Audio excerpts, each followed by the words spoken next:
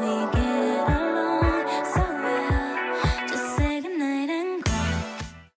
guys, it's Nikki. Welcome back to my channel. Welcome to my channel if you're new.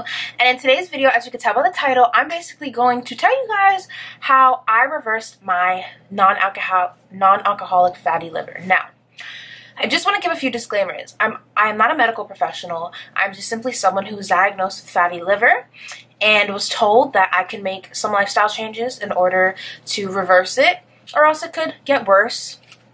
So that's what I decided to do. I decided to make a few lifestyle changes. I'm not a medical professional, and I would definitely make sure to consult your doctor when working towards reversing your fatty liver, because of course they're going to give you the advice and tasks on what you should do based off of your case.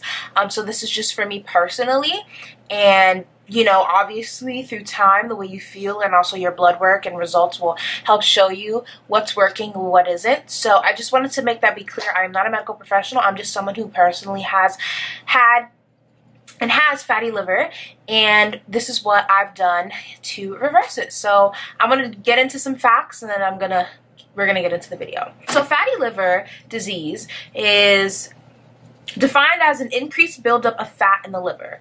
Now, there is non-alcoholic fatty liver and alcoholic fatty liver. Alcoholic fatty liver is caused by alcohol. I deal with non-alcoholic fatty liver. I cannot say the word alcoholic. I deal with non-alcoholic fatty liver disease. So with that, basically, I was seeing a gastroenterologist and they gave me some tips.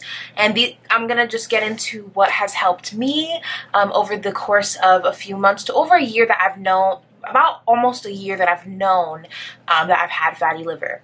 So first off, I would definitely have to say diet changes. Now, it was quite obvious that once I was, let's say, diagnosed with my fatty liver, that prior to that, I made a video about it, I had my gallbladder removed. Now, I definitely think, in my opinion, a big contribution as to why my gallbladder pooped out on me and as to why I had so much fat around my liver and I didn't even know it was because of my diet.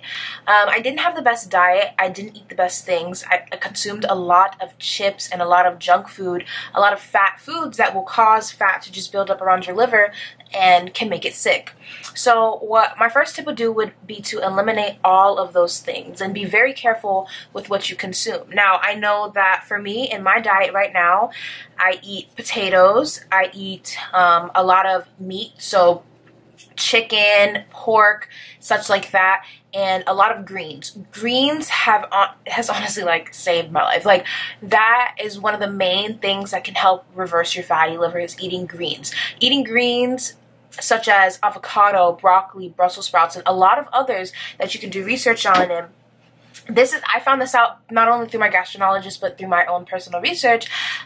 So I'll link some articles that I used down below and found foods that were comfortable for me, because not everybody's comfortable eating every single food that can help disperse fat from your liver. So, you know, you can find different foods that you're more comfortable with consuming, because I understand that, you know, not everybody wants to just eat broccoli, even though I'm a broccoli girl. So that, I think, is what mainly helped me. We started really focusing on having avocado, and then I would have broccoli and or Brussels sprouts, and it made a difference. Also, egg whites, I believe, is a food that helps disperse fat from your liver. Eggs are really good. They're a healthy food in general, but it helps with your liver as well. So that's what I consume, and I can tell you that's what helped me. Now, like I said, everybody's case is different, and if you feel some type of way after eating a food, then maybe try and eliminate it or eat it less and see, you know, how your body reacts to it. It's kind of like a trial and error, at least in my opinion and my process. It's kind of like a trial and error. You see what works for you and you see what doesn't. Another thing is exercise. So when you exercise, it's going to help disperse the fat from your liver. So, but I wouldn't, if you're not, let's say, someone who exercises all the time, don't think you have to do strenuous exercises. A simple walk, you know, doing a walk maybe every time you eat to help, you know, your stomach digest your food better and such, and don't lay down after you eat, because that can cause weight gain, which is another factor to fatty liver, is gaining weight, especially most likely rapidly, which I'll get into in a little bit. But for me also, I would work on, because I dealt with, like I said in my video, I deal with neuropathy, so I always had to walk, because with neuropathy, peripheral neuropathy in my case, you use it or you lose it. That's what my neurologist told me, so I said I'm gonna use it. So I would walk every hour on the hour, and my gastroenterologist also told me that exercise and, you know, me walking and such is helping the fat be dispersed from my liver. So I made sure every hour on the hour from 8 a.m. to about 9 p.m. every hour on the hour I was walking, because I said I'm gonna reverse this, I'm gonna fix this. And now my liver enzymes are in the normal. So yeah, that's what I did. I think a tip that I think is just good for everybody's health in general is really to reduce stress, because stress can really bring up different levels in your body, and not just coming to, I'm not saying directly your liver enzymes, but let's say like other things in your body. And I think that with reducing stress and stuff, it's going to help you and also motivate you to want to work out or want to eat certain things. Because I feel like for me, when I was dealing with my stress, I was like, let me just grab these chips and stuff, and that caused me to have, you know, my gallbladder be filled with sludge and now my liver have fat surrounding it. So I would say definitely stress management as well, because I think that overall for your body, that's just great. And I will continue to always advocate for mental health, because it's super important. You think your mental health just affects your mental, when your mental affects your entire body. So I think that that is another great way in order to, you know, help even prevent fatty liver, you know, in my personal opinion. Also, weight loss. So with the exercise can come with weight loss. Now with me, I explained in my video, I gained a whole bunch of weight. I didn't know why, and then I later found out that my gallbladder was filled with sludge, had to be removed immediately. With that weight gain, I think is what also caused the fatty liver, along with the bad dieting. There was a lot of contributions in my case. And so I would, along with the walking, will help you, you know, keep your weight steady. You know what I mean? So I think that focusing on your weight, especially if you may be overweight or feel like you're overweight, that can definitely be a great factor in, you know, reversing your fatty liver. Walking, weight loss, if you like to run, if you like to do exercises, you know, make sure that they're safe. Like I said, this has been research that I did. I was like, you know what, I want to research, you know, how I can do this. I don't want to, God forbid, have my fatty liver turn into liver disease, because if you don't, you know, reverse your fatty liver and change your lifestyle and diet in order to accompany your fatty liver and to help try and reverse it, it can become worse. So definitely some lifestyle and diet changes, I think, were the main thing in my life that has really helped me reverse my fatty liver. And I also want to reiterate, I guess, with the whole losing weight and kind of keeping your weight steady, I eat 3 times a day. I eat at breakfast, lunch, dinner. If I snack, it's probably on a banana. It's nothing on anything crazy. You really have to watch your ingredients because you don't want it to cause your liver enzymes to spike, of course. But I definitely recommend fruits, green vegetables. Like, green vegetables should be like your best friend, like, truthfully, because that is what, in my opinion, truthfully helped me. But also having a steady diet and way that I eat every day has really helped me keep my weight at a consistent weight, and also my portions and my intake has also helped me keep my weight at a consistent weight, which is helping reverse my fatty liver as well. But I think one of the biggest things that for me in my case that helped were the greens, and also me, you know, my exercising that I had to do for my neuropathy. It really helped me and pushed me to be more active, and it helped, you know, disperse the fat from your liver. So I'm going to link down below I'm going to link some of the videos and articles that I read, because literally I would go on such a spree of finding these things, because I feel like sometimes when you find out you have fatty liver, I mean, everybody's different. I took it very serious, because I was like, listen, you know, in my case, I don't have a gallbladder. My liver is what's, you know, taking in my food and, you know, putting it through my body. It doesn't go from my liver to my gallbladder anymore. It goes through my liver. So I have to be really careful with what I put in, you know, my body. And, you know, especially for people who are in the same boat as me, you know, we have to be really careful with what we put in our body and what we're consuming, because you don't want to make your liver sick. God forbid. You don't want to do that. And with me being so young, you know, I was scared for it to turn into something, you know, worse, which I don't want to scare anybody, but it's the reality of it. And I think me learning that reality helped me realize how serious it is and how I should take it. Because although fatty liver can be something that's maybe happens over time, I'm 21 years old. I don't want it to become progressively worse as I get older, because I obviously have different plans for my life as I get older, you know? So I just really found it important to do my research and to look at all these different articles. There are so many different things you can do. I also think nuts are another way. I don't personally eat any form of nuts, but I think that's another way. But like I said, I will link down articles that I've read, and also Dr. Eric Berg here on YouTube. He's very popular. I've even seen like his ads on videos for like the whole COVID-19, like his advice and such. He has videos on how to reverse fatty liver.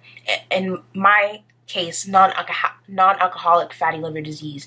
And those videos really helped me too. And he also has videos where he breaks down fatty liver. So I think that's important to not only know how to reverse it, but to first understand what fatty liver is, what is going on in your body, why is it like that, and then ways to reverse it. Because this is something that is reversible. Just because you may have been diagnosed with it, don't feel like it's something that can never be changed, because it can. It just takes you and your motivation, and I'm here to tell you, I know you could do it.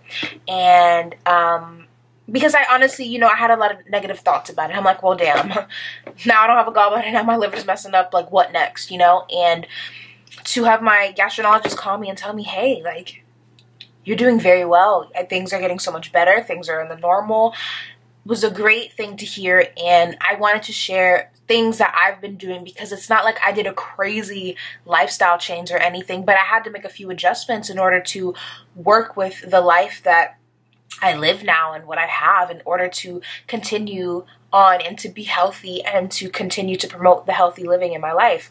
So I just wanted to share that because I think it's important, and not everybody pays attention to it, you know, when we're young, especially around my age and even younger, because who would have thought? I never knew what fatty liver was. I didn't know you could, I know it sounds dumb, I didn't know you could have liver problems. And then to find that out, and then to educate myself more, and to know that like this is something that a lot of people have that they don't even know, you know, I really hope that you guys take this into consideration and, you know, listen to my story and listen to, you know, certain ideas and things that I've done to help me personally. Now, like I said, everybody's story is different. Everybody has a journey, but I know you can do it. I'm here to motivate you. I know you can do it. So yeah, I hope this helped give you a little bit of insight, because that's what I've been doing in my life, and that's what helped me. I'm also keeping a very close eye on my weight, because I don't want to gain too much weight. You know, I have to keep my weight at a certain way so that, you know, things in my body are staying normal and not elevating anymore. We don't want that. So, but yeah, I hope this video gave you guys some type of insight or some type of motivation. With me, I don't know when my fatty liver started, but to give you a gist, I basically got diagnosed with it in October, and I was in the hospital for it. I was stayed in there. My liver enzymes would go up one day, down another, you know, it was crazy. And in April, in like March, February, sometime around then, sometime earlier this year, my gastroenterologist had called me and told me that my liver enzymes were in the normal. So, you know, not everybody's process is going to be a quick fix. It can take you 3 months, it could take you 3 years, but you can do it. It's possible. Just, you have to focus on that. Don't let anybody tell you different. You can do it. You have to focus on it, and I promise you will get there. I literally did my research. I put my mind to it. I would even stress myself out sometimes, but I was like, you know what? I want to fix this. I don't want to, you know, forever have this. And it's something that is reversible, and you want to catch it and deal with it when it is reversible. And I urge you, you know, I think I've said this in my video where I talked about my gallbladder removal. You know, I had doctors telling me like, oh my god, you're just depressed, you're just anxious, whatever. And then come to find out I actually had gallbladder issues, and then come to find out then I had, you know, fatty liver and such. If you're feeling a type of way, and you know, don't take no for an answer until it's literally no. If you have to go and see a gastroenterologist in order to make sure it's okay, your liver's okay, do so. I know everybody, you know, everybody's situation is different when it comes to financials and finding specialists and doctors, but if you can do it, I really do urge you to. If you just are like, you know, I don't know if you know, the way I'm eating is right, I don't know how it's affecting my body, like, I really urge you to do so, because it's important. And you know, especially people my age, I am 21, like I said, I would have never thought that that would be me. Gallbladderless, fatty liver, I would have never thought it would be me, especially at such a young age. You would always assume that these things come with age, but no, they can come at any age. So I really hope this video just gave you some insight and some motivation to do some research and to help yourself, and could help anybody. Like I said, this is just my personal experience, my personal testimony, and what has helped me, and I'm super grateful. Also, another really major thing, water intake. All I drink is water. Water intake, period. Drink your water. But that's good for you in general. But I really hope that you guys got some insight and got some tips that maybe you didn't know, or maybe you did, and maybe you're like, okay, I really need to implement this, because I'm here to tell you these tips that I just told you are no BS. These are what have helped me, and I'm super grateful to have found these tips out from my gastroenterologist, my mother, and myself, and everybody around me. So thank you if you're a part of that. But I really hope this video can help somebody. I don't care if it's one person. I really hope, you know, you find some type of motivation, you know.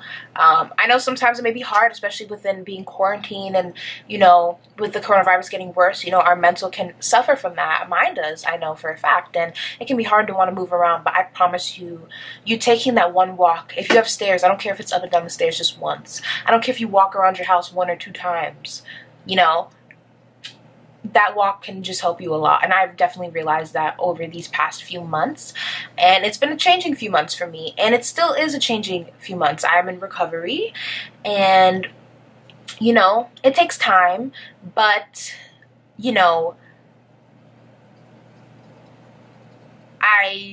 I'm super grateful for my journey. I'm super grateful for my healing and my process. And so, yeah, I hope this helps somebody out there, because I was the one on YouTube like, oh my god, how do you reverse fatty liver disease? Oh my god, like, what to eat for fatty liver? Like, I promise you, like...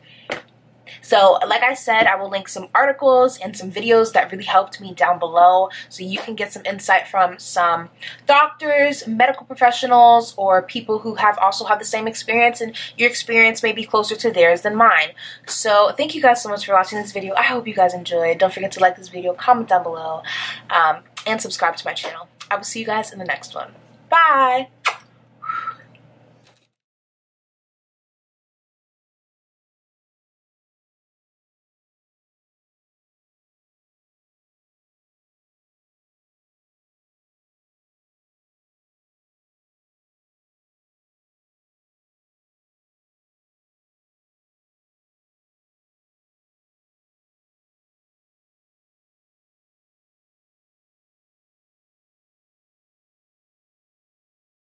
Addicted to